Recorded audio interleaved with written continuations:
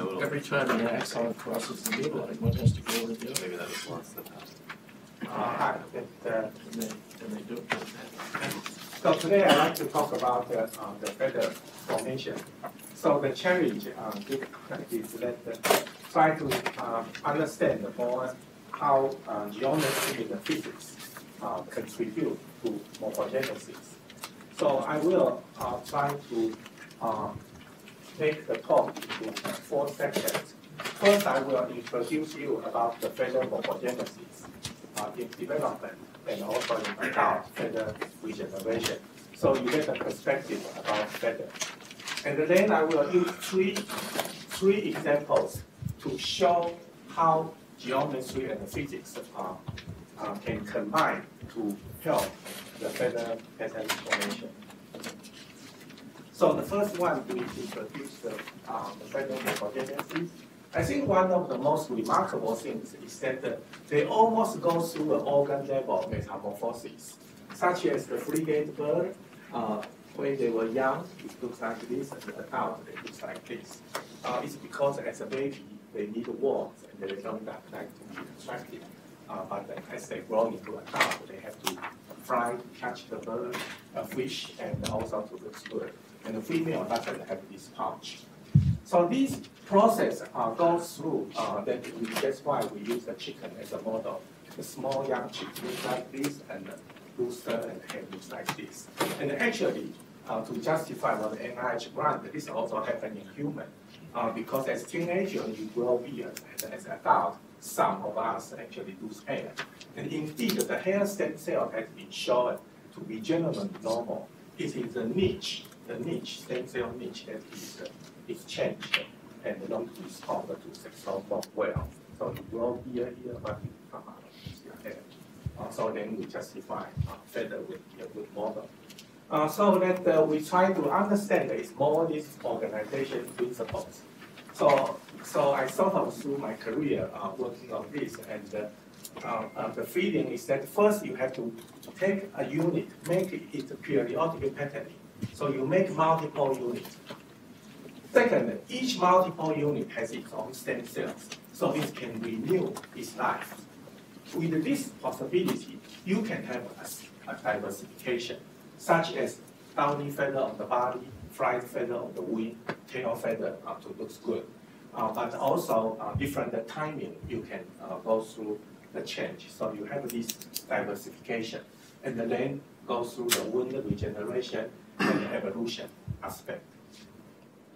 So the basics, they also start from a plug called epithelial mesenchymal interaction. They grow into a short feather bud, elongate a long bud. At this stage, it's interesting is that such as in the deep bud, the growth point is actually on the ADR, continue to grow. Then later regeneration requires the differentiation. But in feather and hair at this stage, they switch. They make their stem cells go downstairs under the follicle. So every time the differentiation one goes away, they can regenerate another feather follicle. And then they go through this feather cycle. And they were able, in the baby time, grow this downy feather. But in the adult feather on the body, they grow the bilateral symmetric contour feather, and then the flight feather has to be bilateral asymmetric. And another thing that unique about the birds is that they take their body domain and make them into multiple tracts. So now different tracts can grow different type of the feather. And we were able to also use this RCAS system, such as convert a bilateral symmetric feather into a radial symmetric feather, just using DK. Actually, in this case, it was wind gradient. You wipe it out. You can either take DKK1 to flatten out, to lower the gradient, or you overexpress wind to raise the gradient. In most cases, you can convert the bilateral symmetry into the radial symmetry. And this feather branch, though, is actually formed in a very interesting way. It was originally a feather cylinder. Then they formed these barb ridges. And so this is actually can sort of, in a way, that parallel to the gut formation. that they keep working on these things. And then the cells in between will die. And at the higher magnification level, each one of them is actually, the basal layer is on the top here, then they start to form these barb ridges. And the cells, barb ridges, after that, then this area continue to grow. This area will die. The dark blue area will die. That's called marginal plane. And this red zone continue to grow out as the barb. And another place that's going to die is the light blue area, called the axial plate. So eventually, you have this part continue to grow. This dark blue would become the space between barbs.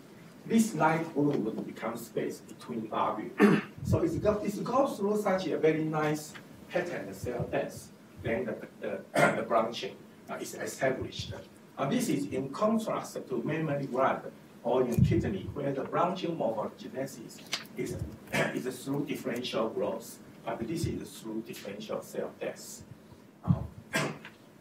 So with this kind of process, within each feather follicle, there is another word. So we usually call it the pattern over the body, macro pattern.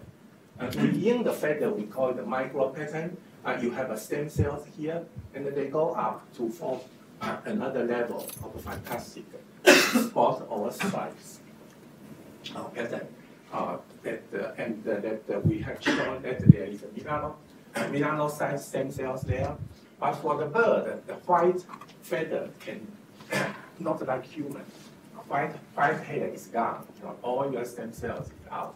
But in the bird, they can control their stem cells. So sometimes they can be white in one season, brown in another season, because they can control the migration of the stem cells. So that's another pattern process. And another wonderful pattern process is that the color is not only the pigment cell in the bird, it's also controlled by the structural color and the chemical color. So in the laboratory, you go to the pet store, and all these colors and how do they come from? It's actually, in addition to the black, which comes from the melanocyte, they have this blue and the green yellow. So the blue color turns out to be controlled by the structural color. Without this structural color component is white, otherwise it's blue. Another one is the chemical color, this direction. So if you have the chemical color and that is the enzyme that from actually Srivastava group, they give you the yellow color. So if the yellow meets the white, you got yellow. And then the yellow meets the blue, you got green. So that's how you got all these colors, 3 components. And also the agouti actually goes to the mesenchymal cell. So where would this enzyme come from? So actually it turns out it's on this axial plate cell that I just mentioned. Those are the cells in between the barbules. So this enzyme accordingly was originally all over the body. But in this bird, they happen to go to, well, not happen, but whatever evolution happened, they go to the axial plate. So they produce the yellow pigment to give it to the other barbule cells, and then they die. So that's how these mechanisms come from. And then there is this evolution aspect. As you can see, this Srivastava all looks just the whole body is a downy feather. And this one is not big. It's the real fossil is about this size. And they just keep warm. They don't even have a different tract. And then they start to evolve. This one still cannot fly, and this can ride. Not really the aero-engineered flight. So there is a lot of the situation here. You can also see how the environment would shape the feather, just like the bee talk Aha just mentioned. That kind of principle is the operation. Okay, so now go to the next topic.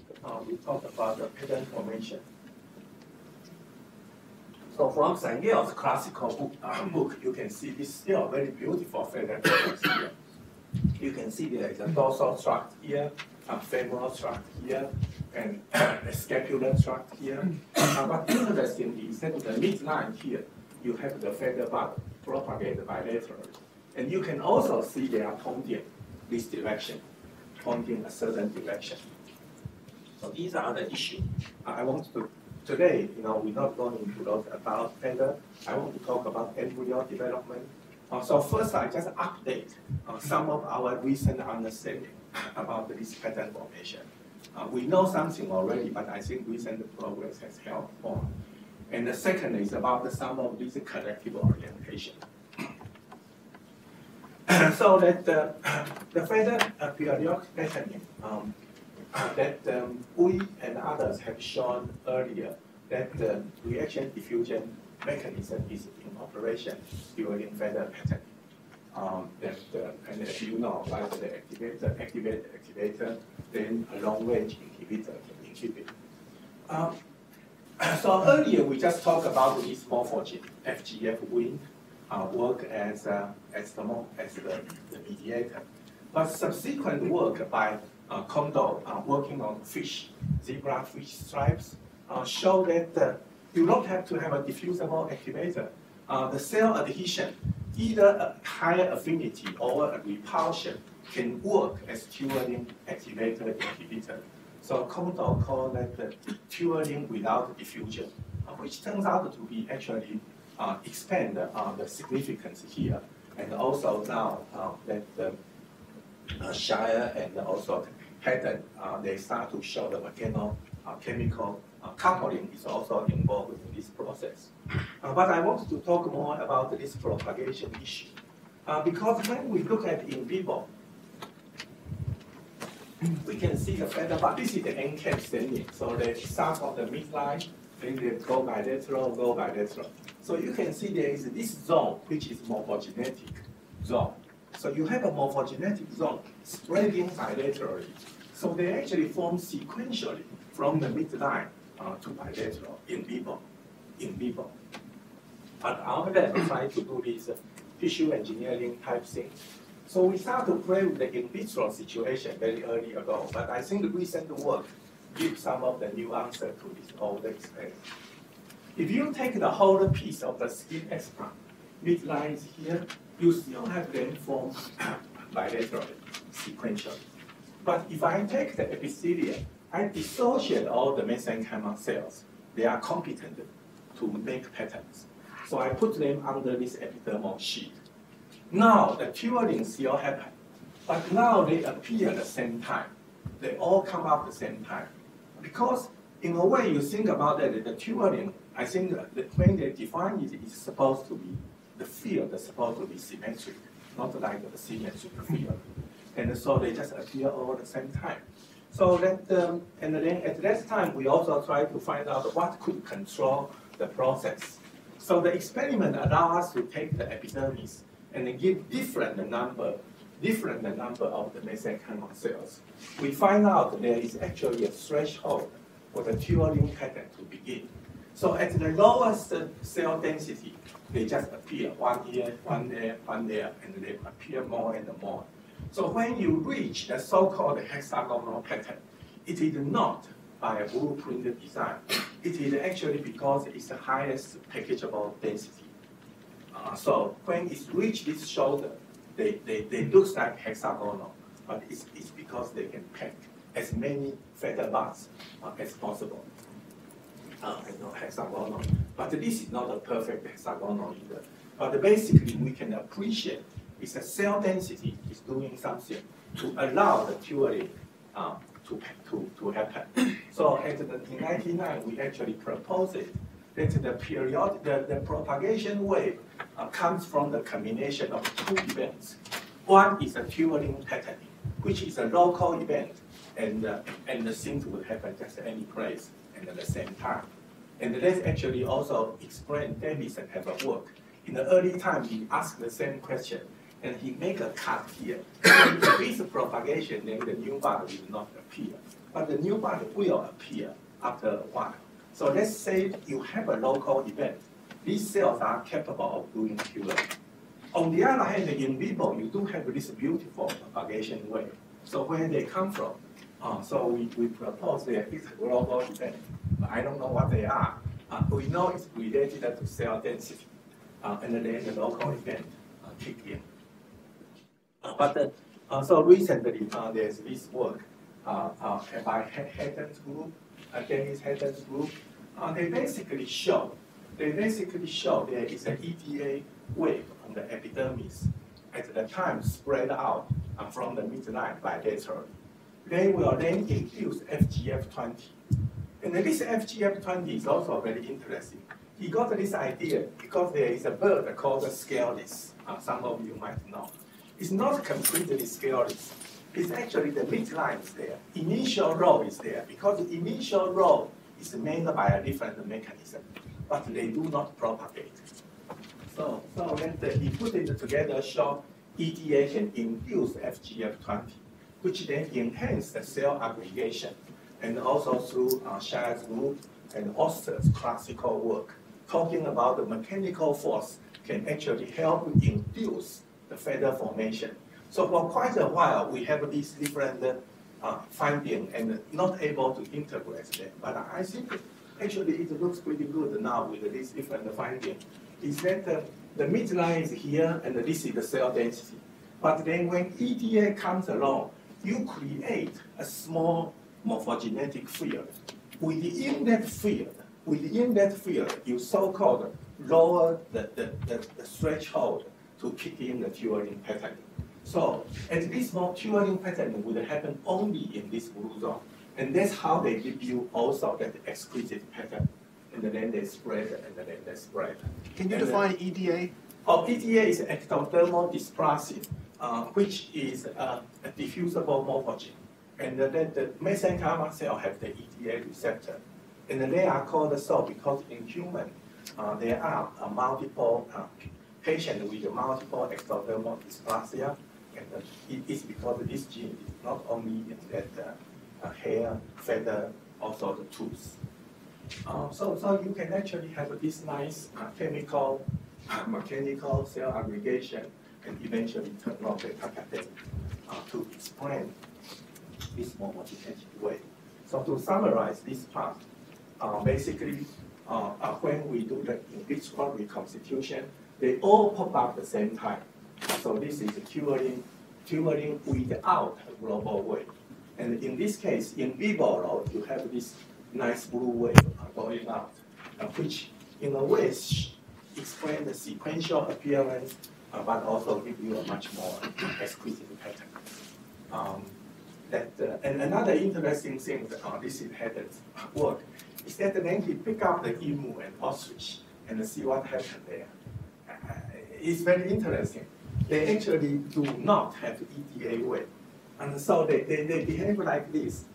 Feather bud pop out at the same time, and there are many, but they are not as regular.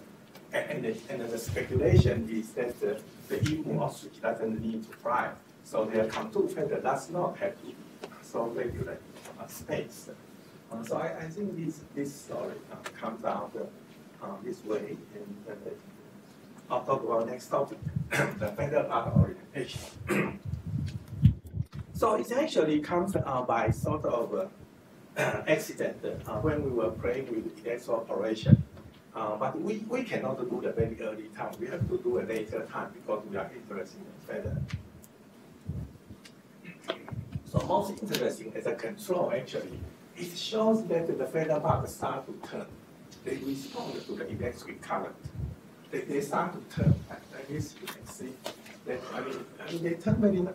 And I think the amazing thing to me at least is that they turn very nicely. It's not just they become random, okay, you disrupt the orientation mechanism.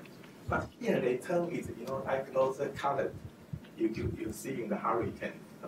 When the hurricane is coming, they draw those lines. So it suggests that there is the electric current influence feather orientation sort of in the field, in the overall way. So we say, well, okay, electric current is involved, so how could that happen? So first we have to see if there is really a channel activity going on within the feather bud. So we collaborate with Ming, who is usually David's expert on this topic. So he's trying to use the vibratory probe, trying to see if there is electric current going in or coming out. So very interesting. he majorly goes through the whole feather body. Show that in the early time, the current is all goes in. But when feather bud starts to elongate, you see there is a current start to come out and go in here. So the way we think about it is that originally all this electric current goes into the body. They all go in and probably come out. The whole body has one electric field. But when feather bud start to develop, start to elongate, you have some channel protein here. Now you break the field into the multiple field. Every field you have it comes in, goes out, comes in, goes out, comes in, goes out. So we say, okay, so let's try to check it out. So we did the RNA-seq on the feather epidermis and mesenchymal. And we indeed find out many of these channel-related proteins are expressed in the feather mesenchymal cells. And particularly these voltage-gated calcium channel and gap junctions, and then also some other channel proteins. And you can see that the gap junction connection is in the feather mesenchymal here very nicely. And also these different types of the calcium channel are expressed. In fact, some in epidermis, but we just focus on the mesenchymal. So again, we had to collaborate with the expert. Bob Chow is a physiologist in USC. So we started to do these measurements using that CM type thing to see the image. So you can see the top one. They actually have this calcium activity, but also it looks like they are synchronous, and then they are moving up. So you can see they are actually synchronized. But if we try to block them,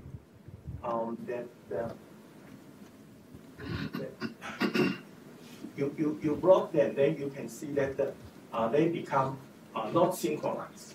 They become sort of oscillating. And you can block it either with the calcium channel blocker, ifetroxim, or the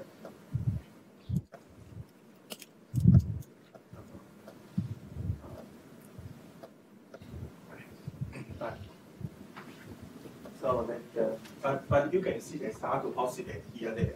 They are not coming up at the same time. So that and this is the measurement of that. So in a control situation, they synchronize coming out, but if you block the calcium channel or gap junction, they become oscillated here there. So what's the consequence though? So that you can see that the feather doesn't elongate anymore. They remain as a so-called short feather bud in both cases, rather than elongated to a particular direction. And here, though, then we use the connection 43 shRNA to block it, and you can see this area, the feather bud, cannot elongate. So what happened? Then we set a cell proliferation or a cell migration. So we try to use the imaging, and here you can see in the control time, the cells all goes upstairs and sort of this way and also posterior, and this is the cell chart experiment. But if you block the gap junction inhibitor, this process will fail. The cells start to do a random movement rather than a collective movement. Yes, please. In the previous experiment, what is the time scale of the calcium wave versus the growth of I should say that each movie is 9 hours. Okay. In each movie, when you from the beginning to 9-hour time period. And this is the same as the time scale for the asymmetry, the elongation of the Yeah, bud? yeah. Okay. Yes, yeah. So that with this inhibitor, now you can see the cell does random move, and then they stay as a short feather bud. And then we say, so who is in control of this?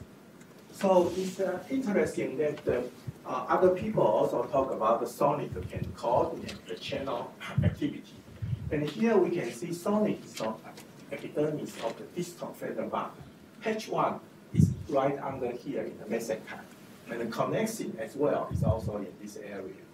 So we sort of suspected that, and then we started to use the cyclopamine to block it, or use the SAG, which is a sonic agonist. And we were able to show that, in the next slide you can see that this one will actually block this cell collective cell migration. And we also found that in the gap junction, the enhancer region, the connexin 43 have the rebinding site, and also the left one, which bind to the wheat. So we think that because at the time the feather bud is forming, sonic is on distal here, wheat 7A is on the distal posterior epithelial here. So we think we sort of did more work to show sonic can actually induce the gap junction transcription, and the wheat 7A can also synergistically help this event, although we think the sonic will play a more major role. And this one now shows if you add a cyclopamine, the calcium oscillation, rather than synchronized, and the cell movement also becomes rather than collectively directed or distal. And this is the measurement of that. So to sum up this part, basically that you have the feather buds growing, and that because of the mesenchymal cell have the calcium channel, when they are ready to elongate, they start to show calcium activity. But originally, this activity oscillates. Each mesenchymal cell oscillates on its own. Then, when sonic hedgehog is expressed strong enough, they come down, and then the sonic hedgehog diffuse down to make these oscillations coordinated and synchronized. And this process is gap junction dependent. So now every cell are coordinated, and they move toward the distal and collectively. And if you block at a different place, you block sonic, you block that calcium channel, you block gap junction, you block this process. And then globally, though, we think this is why when we pass the electric current, we can convert the orientation connectivity. Okay, so the last example is go back to the physical, the tissue mechanics. So just the Peking duck. When you eat Peking duck, you always take a look at the skin. A well-made Peking duck would show you this beautiful network because they have to fry it just right, so it's still transparent. So this is the muscle network. The bird has, but I know AHA showed those are the real somatic muscle. These are the intradermal muscle. But still very important. And that if you take the skin, you flip it over. This is the muscle network of the other end. But it's such a beautiful pattern. One will also wonder how do they make these connections? Is it through some blueprint or is through some local process? And again, this is from the book Lucas Stanton. So you can see this, the chicken skin, beautiful muscle network. And in reality, though, in each of the feather, you have two muscles pull you this way, two muscles pull you the other way. So the hair is different. We only have one muscle. And so when you too cold, they stand up. But feather actually have four muscles. So our question is that, is this how do they form? Is it predetermined or they adapt to a local cue, signal cue? So how would the feather bud important? And the feather is a chemical or mechanical cue. And when this network is disrupted, can they regenerate, reassemble? Because a robust network should be able to adjust to different conditions. So that here again, we can observe the network in different parts of the body. So generally, we use the red, is tennessine C, which is enriched in the tendon. skeleton, muscle skeletal tendon. So that's the grade. From the grade zone is under the base of each feather follicle. They develop a tendency and integrin enrich the site. The green is a smooth muscle actin, so they represent the muscle cell. So in fact, in different parts of the body, such as in the dorsal skin, you will have almost like a beautiful hexagonal pattern. But in the femoral skin, the density is lower, so they form this rectangular shape. And then in between the aphthenic region, the distance is so far away, they will not form a muscle network. So we try to look into their developmental process. The early embryo, it looks like this, around the E7, and then go to about E12. They gradually develop this new anchoring point. It's almost like a tendon of the skeleton, but the graded zone is the tendency and the integrin and the green muscles comes in. The red zone and the green zone comes in, muscle comes in, muscle comes in, and this is the three-dimensional view. So we can see that this is almost like a neurite connection, but the neurite also have to find its targets. So in our situation, we find out originally the SMA positive cells going almost 360 degrees every direction. But very quickly, in one day, they form this beautiful connected pattern. So what is in control? So we originally also tried to check out some of the chemical diffusible signals, and didn't really find that they do many things. And then we also learned that this muscle activity could be very much influenced by the tension. So instead of growing the feather explant on a collagen gel here, we purposely sort of dislocated, so the collagen gel is in float. So when this collagen gel is floating, you lose that mechanical tension, and the muscle fiber cannot form. You can see the feather bars are still here, but now, other than the outside, probably have some contraction. The inside, the muscle network doesn't form. And then we start to say, how about stretch it? So in our system, we use this Velcro type system, and we can either pull explant this way or pull explant this way. So when we pull them anterior posterior, you can see that you enhance the connection in this way. But when you pull them vertically, you enhance the fiber this direction. So some of the fiber now, instead of going to the anterior neighbor, will actually go this direction now. And then we also wonder how these chemical inhibitors will do on them. So if we had brevistetin, which inhibit non-muscle myosin, this is what you got. They cannot make a beautiful connection like this. And also, if you use the ROCK inhibitor, you also, this muscle cell get lost. So they are using the tension line as a cue. And then when they're able to reach the next feather bud through integrin, they become a stable connection.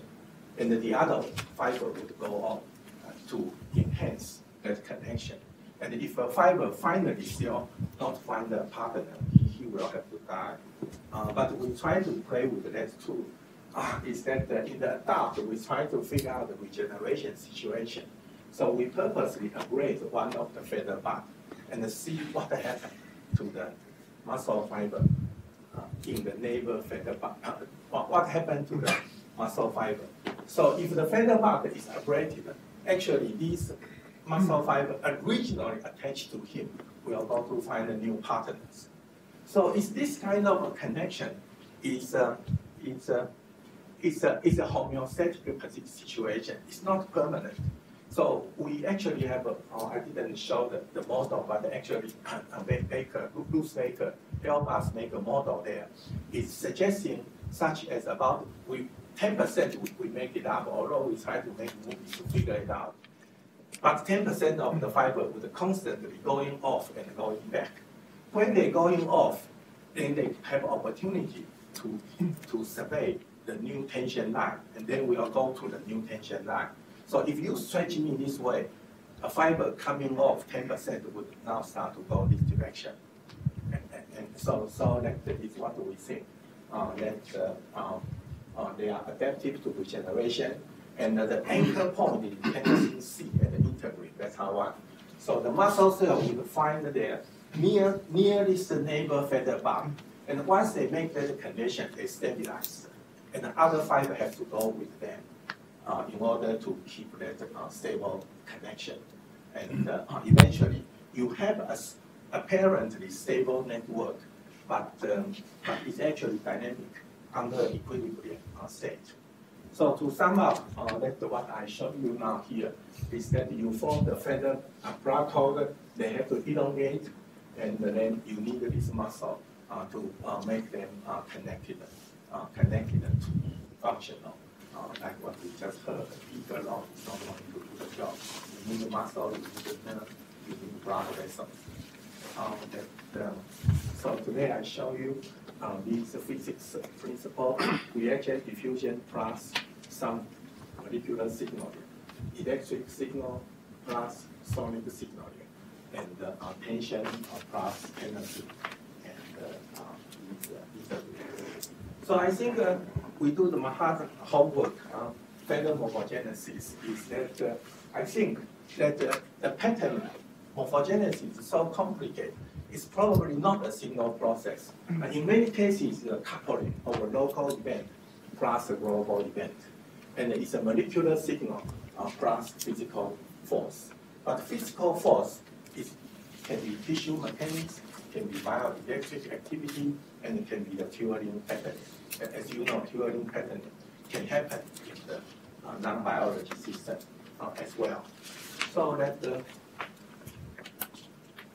today's work, a lot of them is done by Andy, and by the way, he's really wonderful. He did postdoc in Star Wars Institute, and now he's on the job market looking for assistant P. Really wonderful. And a lot of the pattern work is done by John Cheng, and the muscle work is done by Cheng Wu, this picture.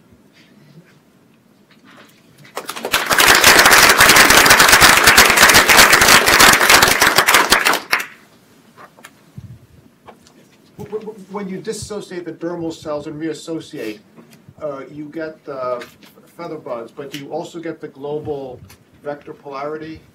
And can you reestablish that with an opposed electric field and so on? Very good point.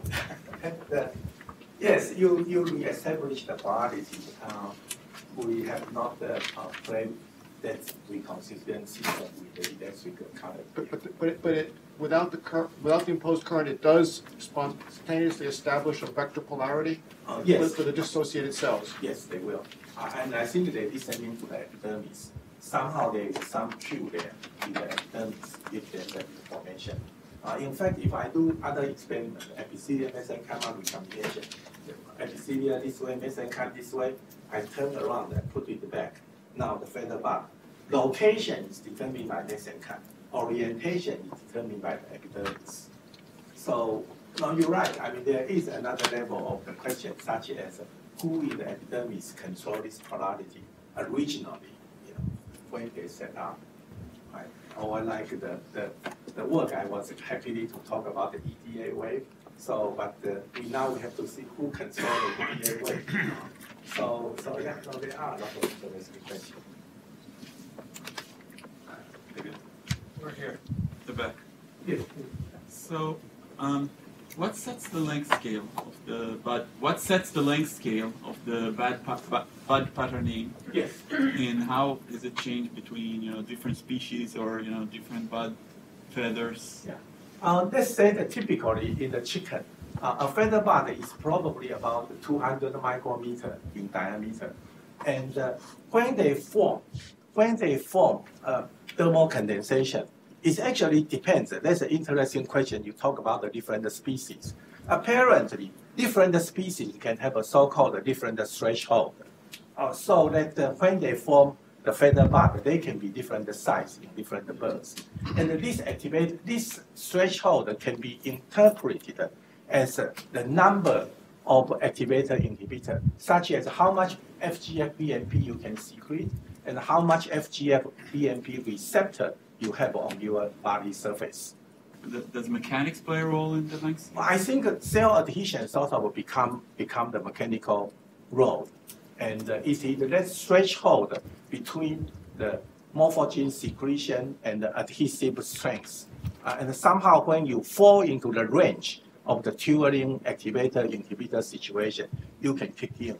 But Turing doesn't always happen because like in the hair, we're doing that very hard for our NIH project, making the human adult cell. Because the newborn mouse cells, as you might have seen our paper, they form hair beautifully, periodically. But the adult mouse cannot, but we add some of these growth factors. We actually did a PNS paper last year, can make adult mouse to grow. But the human, we still cannot deal with it. Not yet. So I guess when you do those perturbations with the electroporation, it's a very short time scale perturbation. Yet you get this swirling pattern. You're right. So and the feather appear in order with a period of 9 hours. So what is your idea for the coordination? This puzzling me for many years. I should also say the electroporation, though, when the feather is pointing this way, the effect I have to do is electroporation this direction, then they turn. Okay. If I do that this direction, right, they don't really care. And if I do this direction, actually it's become very powerful electroporation, meaning the genes will get in, but they don't change. And then how is that memory kept? I actually love to have input. I have been, that's why we do this calcium channel work. And we kind of identify part of the story, but you're right, that's a wonderful question. Yeah, I was thinking about the last part of your talk with the muscle guidance, and the data suggests that you develop tension between these feather buds and the muscle traffics along those regions. But I also remember that you showed data once, I don't think it was today, that you also get this sort of alignment of collagen fibers between those buds as they condense. And I was wondering, what's the right way to think about those muscle fibers trafficking? Is it along those fibers? That's a wonderful question too. Actually, that one, Stewart, a very long time ago, already observed collagen fiber in these feather buds. But they think that the mesenchymal cells travel on the collagen fiber to make thermal condensation. But you think about it, the question you just asked is actually most fundamental. Who is first? I think the thermal cell have to start random. So these collagen gel are not, collagen fiber alignment are not there originally. So how do they get aligned? Right? That's a wonderful question. And now with the so-called 4D imaging and these second harmonic, we are sort of in a position to start to see how the reaction diffusion talk to the ECM alignment. And I would think actually the smooth muscle is after the collagen fiber. This sort of gets at the question about the time scale of the electrical experiment. Going back to Sungel, I mean, he showed a wonderful picture where if you strip away the ectoderm, you actually see fibroblasts already forming a pre-pattern of where the feather buds will form. And they actually track some of these collagen molecules, right? So collagen happens to be one of the most electrically potential extracellular structure around. So if you shift the polarity by electroporation, could this be shifting a pre-pattern that you then see manifest through formation of the feather buds later on? Yeah, I mean, that's a good thought, but I think that in our system, though, those collagen fiber form would be much later. Oh, I should have said, when we see this electroporation effect, actually our first candidate is PCP, planar cellular polarity. So we try to look for them, and also because that they show that FreeZO6 mutant in the mouse, the hair actually random oriented. But PCP genes are not expressed at this time. Interestingly, it's actually after the feather bud come out, then they start to be expressed. So PCP is not involved, and the collagen fiber also is a later event. Yeah, quick question. So we attributed the pattern formation to Turing patterning. Do you think lateral inhibition has any role in there? Yeah, definitely. I mean, the twirling pattern, you need that lateral inhibition. Otherwise, it hold a sheet, or you have some lateral, it becomes stripes, and you have it just right, then it's a periodic arrangement. Yeah, but their motifs are quite different in terms of like morphogens. They are what? Their motifs are different, like interaction motifs. So do you think that like the start is with ring patterning and then the propagation is with lateral inhibition, or? Yeah. Well, the lateral inhibition can come in many different ways. It could be morphogene. It could be the cell-cell contact. It could be the mechanical force, as we now appreciate it. I mean, twirling activator inhibitor, I think, should be looked this way. So the cell really care is they just count all the sum of all activators, whether in form of morphogene adhesion or the mechanical force. And similarly, inhibitor, they count it and then they do their decision. Okay, so. Okay, so I think we should break here and meet again in 15 minutes at 11. So thanks again.